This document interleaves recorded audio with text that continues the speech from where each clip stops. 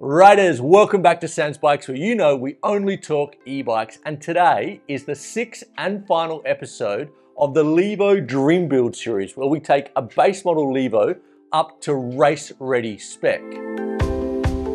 And in the final episode, we are looking at derailleur, chain, cranks, and a few extra bits and pieces to finish off the Dream Build. And before we crack on, let's thank you riders, because we just hit 30,000 subscribers at Sam's Bikes. Absolutely blown away. So I thank each and every one of you riders out there. And to celebrate, if you haven't entered the Dream Build series giveaway, we are giving away over 3,000 euros worth of loot. Head back to the first video, see how to enter, and good luck. You will be watching this video on Saturday at 6 p.m.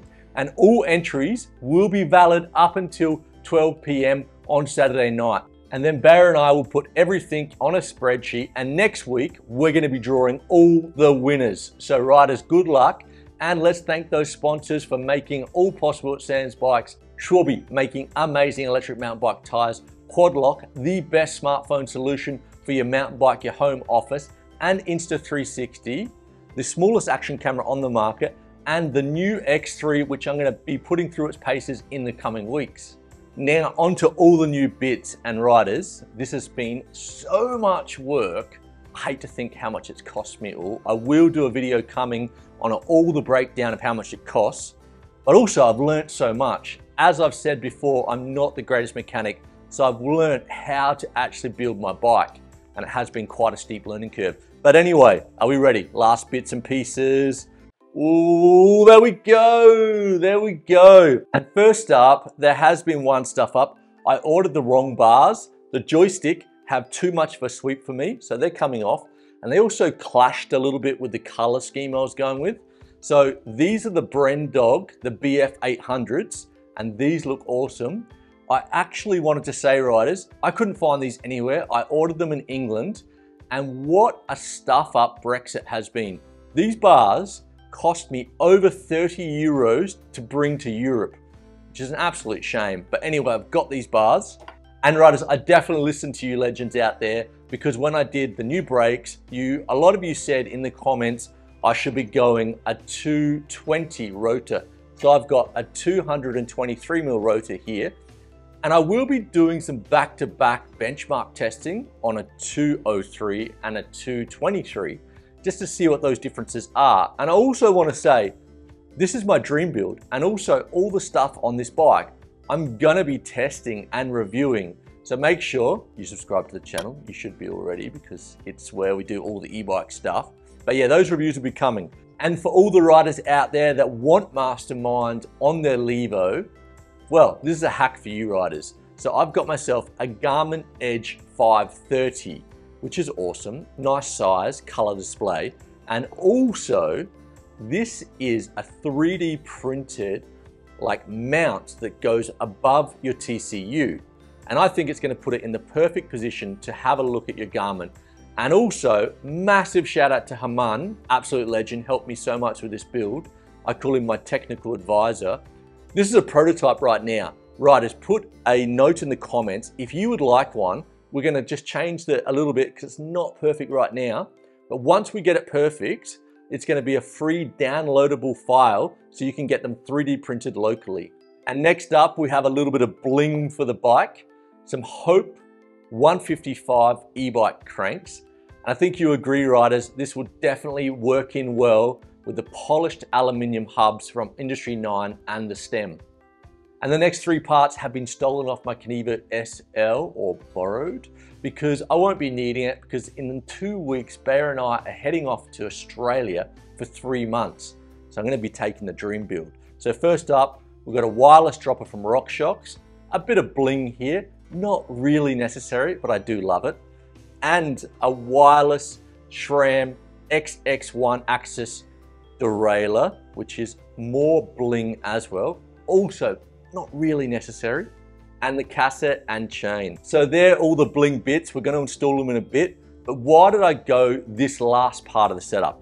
Well, first up, the wireless derailleur, like this is the top model one. I was actually trying to get the GX one, which is about half the price. Now, for me, a derailleur is kind of like not hugely important, but these are bloody strong. So if you hit a rock, so like you're smashing down a downhill and you hit a rock, this will actually push out of the way. And the other day, Herman and I were riding out in Thessalia, and he was not threading the needle very well. He hit a big rock, and he doesn't have wireless, and it was game over, broken derailleur. So this would be a good upgrade if you do break a lot of derailleurs. And with the dropper, a dropper really is a dropper. It's just designed to get the seat out of the way when you're going to do enduro or downhill trails. But what I like about the wireless one is so quick to activate, and you can actually do like micro adjustments very quickly. So if you're climbing something technical, you can just lift the seat a little bit. I actually really love the wireless dropper, and I kind of think I've been spoiled with the other bikes I've had, so I had to put it on my dream build. And then onto the Bling Hope cranks, 155. Now riders, we have a motor, we have loads of power and loads of torque. I kind of have been thinking about getting shorter cranks for a while. I think 160 are fine, definitely better than 165 or 170. But 155 is just a little bit shorter. It's going to give you a little bit more clearance, and these look absolutely blingin'. So these are all blingin' parts. But what are other options on the market when ordering some aftermarket parts for your e-bike? Starting off with the derailleur and group set. So I like SRAM 12-speed derailleurs. I think they're a bit stronger. I think they need less maintenance, and Shimano work well as well. But I find Shimano, it needs to be very clean all the time and very well lubed. Just prefer SRAM. And also, if you're looking at it, a GX wireless is probably the best bang for your buck if you're going to go wireless. And also, like a GX sort of normal standard cable GX derailleur is awesome. I don't really see the point in going all the top end, but I had this on the Kenevo, so that's what I'm putting on. And then onto the Bling Hope cranks. There are loads of options for aftermarket cranks. I'm not sure how many brands make 155 cranks. Could be a few out there. I wanted these ones because they match the bike and they just look really cool. A little bit expensive. These were 230 euros, I believe. Now, back in the BMX days, I know I always talk about BMX, cranks were really important because you were going from 0 to 100% straight away, and you couldn't get like the flex of the crank. But because the power is coming from the motor, cranks on e-bikes really aren't that important. You don't really need a stiff set of cranks.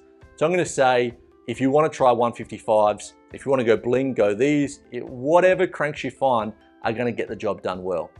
Now, what to look for when ordering all these parts? Well, first off, I already went over about the SRAM stuff. I think GX is fine if you want to spend more money. I have heard on all the forums and read that, you know, that the more expensive derailleurs and chains aren't as strong as the cheaper ones. I don't think that's true. I've never broken a chain or dented a cassette or ruined a cassette. It's more how you change, because we have a lot of torque going through these motors, and it's pretty much when you're changing gears, especially under load, especially when you're climbing, you want to think of your power through your legs as a clutch. So if you're driving your car, you're not going to change the gears without using the clutch. And it's the same on an electric mountain bike. You want to take that power off, do a clean change, make sure it's changed, and then gradually put that power down a little bit for maybe a quarter of a pedal, and you'll be fine. You won't break chains. So I would just spend what you think is acceptable. And I don't think there's that much difference between the lower derailleurs and the high spec derailleurs. And also, if you have an NX group set on your e-bike at the moment and you want to upgrade, just know that the free hub or the free body on your hub is an 11-speed Shimano. So you're going to have to go NX, or you're going to have to change your free hub body. And now to the cranks. I actually didn't know there was different offsets for cranks. So that was a learning experience for me. I almost ordered the wrong ones. So just check what offset you have on your motor and buy accordingly. And riders, now we're going to fit all the bling stuff for the final episode of the Dream Build series. There's been lots of work, and I thank so much for all your support. I thank you riders for hitting 30,000 subscribers. Blown away. Now, let's fit this. And if you've been watching this series, you know I'm not a great mechanic. So the blind leading the blind here, let's go. Okay, so a quick change of the studio, and these are the tools we're gonna need. Some paper towel, some grease, a strap or some big tie wraps because we need to compress the suspension when we're setting the chain length, shifter, cassette tool, a set of Allen keys here, some T Allen keys, a multi-T, some smaller Allen keys, and a chain breaker.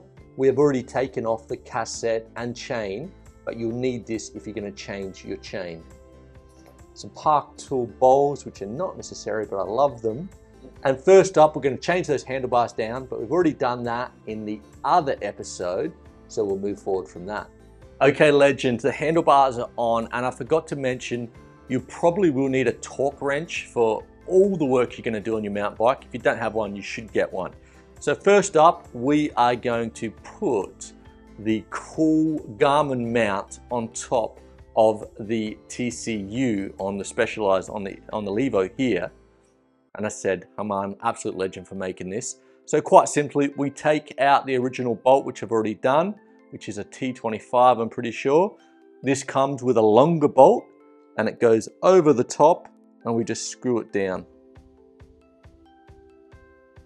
Now, we've got our Garmin here and it just clicks straight on.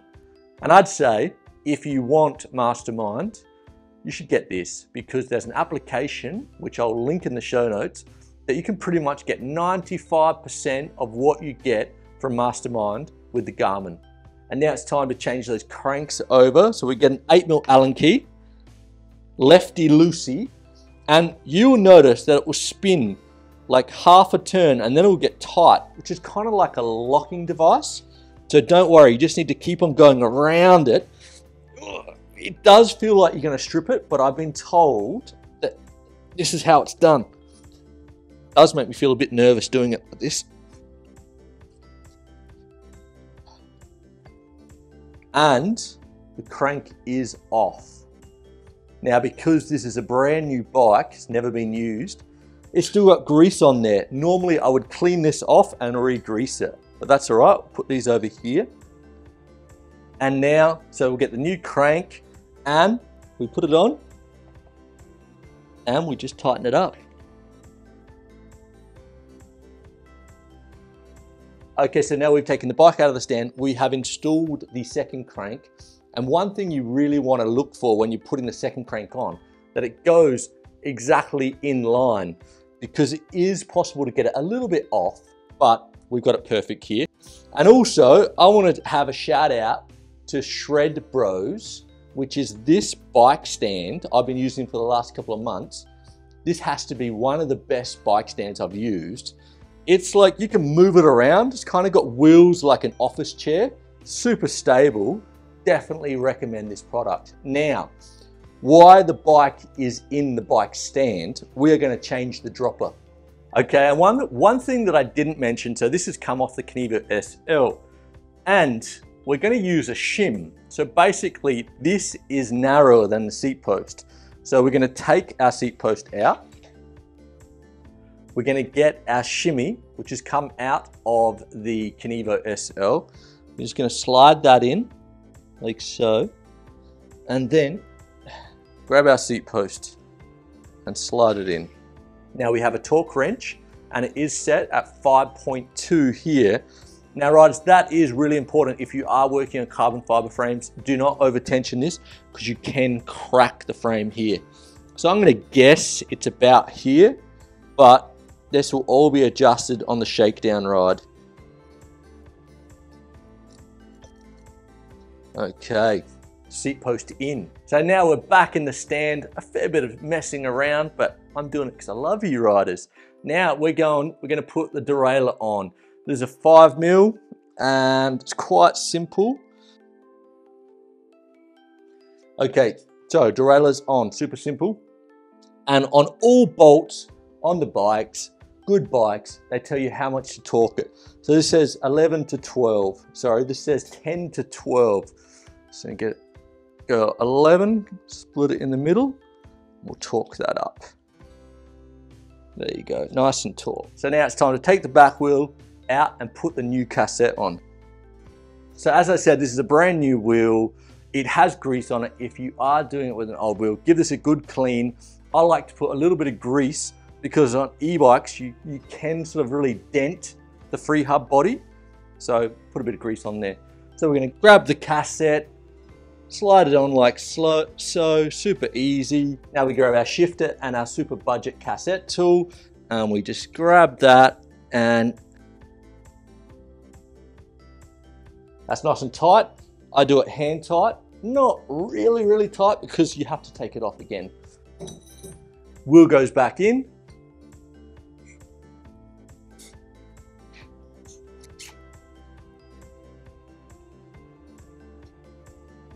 Legend riders, I hope you're still with me. It's been a long video, I know. We're at the last stage now, and you will see I've taken out the suspension. If you've got an air spring, so an air shock in your bike, you can take the air out, but I've taken the shock out. I've got my strap, got a bit of paper towel underneath the strap so it doesn't scratch the frame. I've compressed all the suspension, so the rear chainstay is compressed, because what we're doing now is getting the chain length. Now in theory, this chain has come off a Kenevo SL, so it should be too long or the perfect size. So we're gonna check that out. But I already have checked it, riders, and unfortunately, it is a little bit too short, and I'll show you why. So how you measure the chain, as I said, you need to compress the suspension. You wanna bypass the derailleur. You wanna go in the biggest cog, and you want to measure it. And I also want to mention, riders, that this is for SRAM. Shimano has a different way of measuring the chain. So it's very hard for you to see here, but you can see that pretty much with the extension, we're going to be about there. But what SRAM says is you should have 2 links. And so that's too short. So unfortunately, we're going to have to finish the video here. It's so typical. I'm almost ready to finish this bike. And riders, I'm really sorry we have to finish it there. I was going to show you how to index the gears, but there are loads of videos on YouTube. I'm not the best at doing it, but when I do get really good at it, I will shoot another video. So we are there. The dream build is pretty much done. I'm going to get that chain sorted, going to index the gears, going to re-bleed these brakes, and then most importantly, I'm going to go over the whole bike and tension all the bolts again just to make sure I haven't forgotten anything. Then I'm going to shake down, then I'll set the suspension up. Oh, lot to do, riders, lot to do. So thank you so much for all your support. And riders, don't forget, next week we are drawing the €3,000 giveaway. I don't even know how many entries we've got, but there is a lot. We're going to spreadsheet the whole thing. We're going to set up a massive TV in here. It's going to be all shot, not live, but it's going to be shot in one take. So you can see I'm not doing any funny business there. And we're going to see you soon, and stay safe out there.